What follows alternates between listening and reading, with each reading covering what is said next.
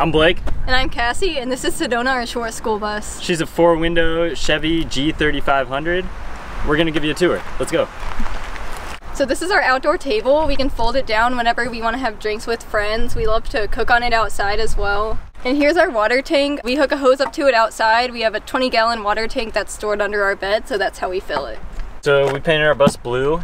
And we just use Valspar exterior paint with a spray gun. We also have these screens that we made to keep the bugs out. We just got them at Home Depot, just like screen kits, and put them together and put the screen in there, made them to size.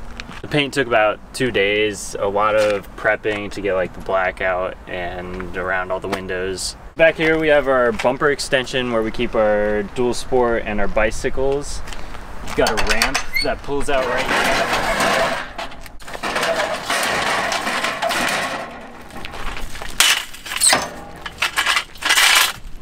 That's how we get the dirt bike down. We extended the bumper by just extending the chassis and welded it on. We just put decking up top. So we got this lock and load to keep the dirt bike secure. We've got our propane right here. We just strap it down after we're done using it. So we've got the dual sport as a second form of transportation, so we can keep the bus at our campsite and take the bike into town or down to a trail to go hiking or wherever. You can also use the bike ramp, and when everything's down, put it up there and against that black piece and use it as a ladder to get to the roof.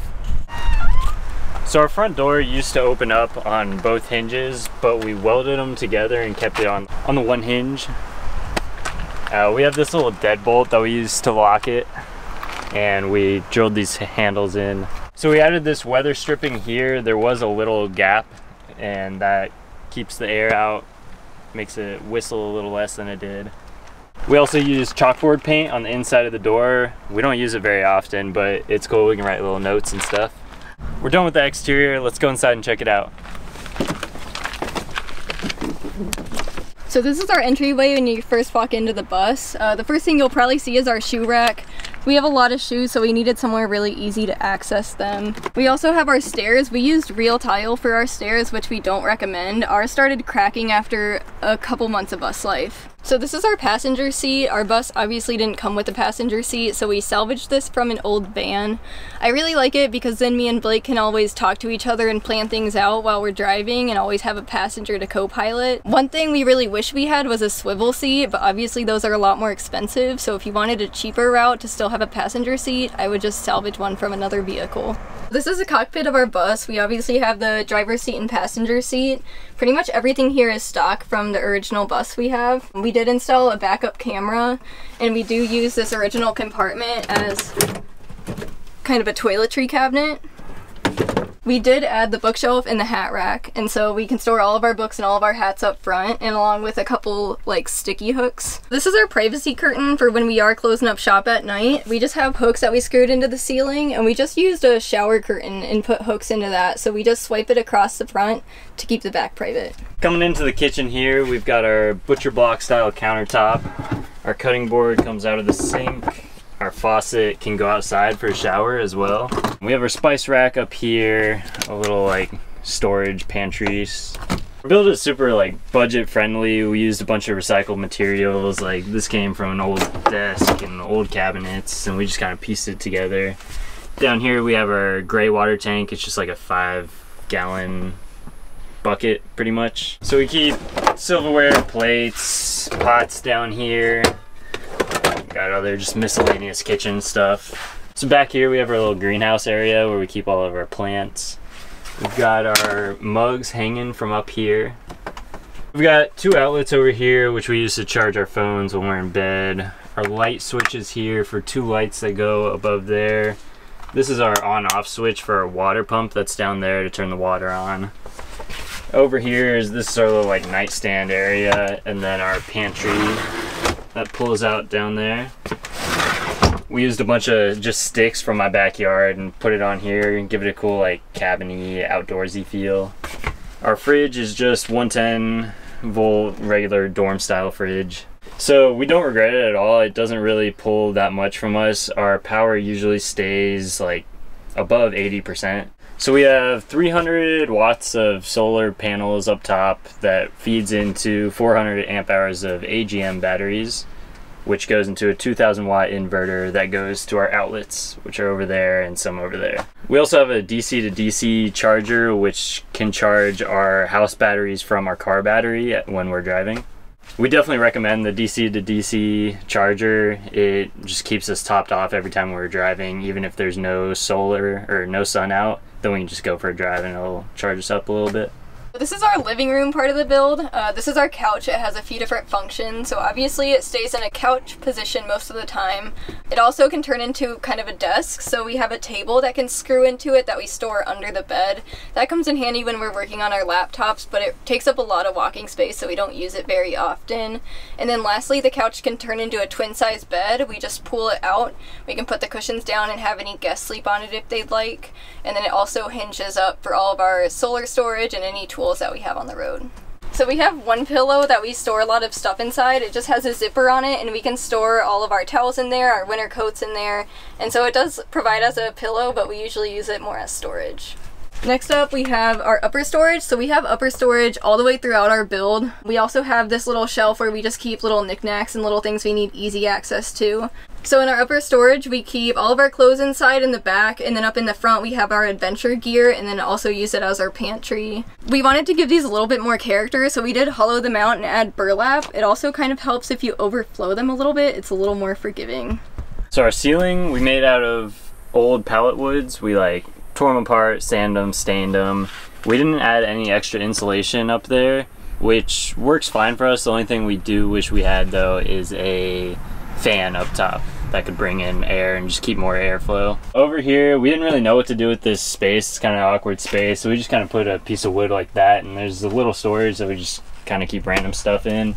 Down here we have our curtains, which are pretty much just normal house curtains on a rod. We cut in half so it only goes down a few feet. For the sides, we put the pallet wood back on that too to give it a more cabiny feel in here. Just get rid of some of the metal. So this is our bed. It's just fixed style because we knew we wouldn't want to fold it up and down into anything every single day. It's just a normal queen size bed. Behind it here we have extra storage, so we built this to be kind of like a bed rest in case we wanted to sit up and do any work or watch a movie. It also folds up on hinges, and this is where we keep our dirty clothes along with yoga mats and any other miscellaneous storage back there. Lastly, we have our pajama hammock back there. So it's just a bag we store our pajamas in. It's something easy to get to every single day. We can just throw it in there and not worry about it anymore.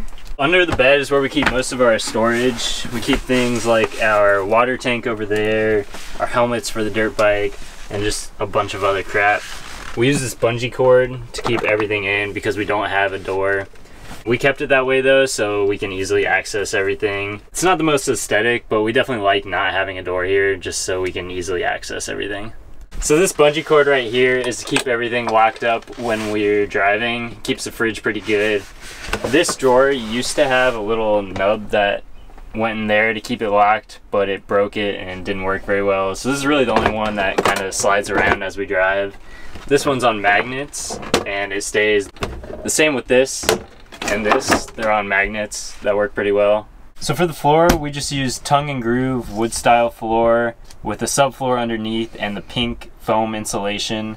And then on top of that is 3/4 thick plywood. So when we decided we wanted to buy a bus, that was kind of my idea when I was in college. I just wanted a cheap way to travel as soon as I got out of college, and so we started building it our last year of college. It took us about a year, pretty part-time, just on weekends, and then we were able to leave. Now we've been on the road 7 months now, ever since December.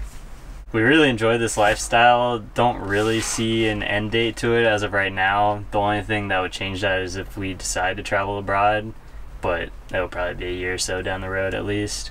My biggest piece of advice for people that want to start bus life is do your research. We didn't have much mechanical experience before the bus, and it's definitely cost us. We'd also recommend getting as much water as you can, so a bigger water tank the better, because that's always what we run out of first. And then lastly, I'd say definitely have a second mode of transportation. Our bicycles and our motorbike gets us anywhere we need that the bus can't, because this can't go off-road like some of the more four-wheel drive vehicles can. When it comes to the price tag on our bus, we bought it for about $3,000. We built it out really cheap. It was around $11,000 total with the bus and the build. But one of the things we learned the hard way was really set money aside for any mechanical work. Luckily we had savings, but within our first 6 months on the road, we spent another 11 grand replacing the engine, and just between all the other mechanic work, getting it road safe, it's probably been about 15 grand of just mechanical work, which doubled the bus's price tag from our original plan. So that's really important. Save money if you're gonna do van life. It's not cheap. Why we chose a bus is because of the space inside. We can like stand up, dance around. It's also tall, so I can stand up perfectly straight without hitting my head.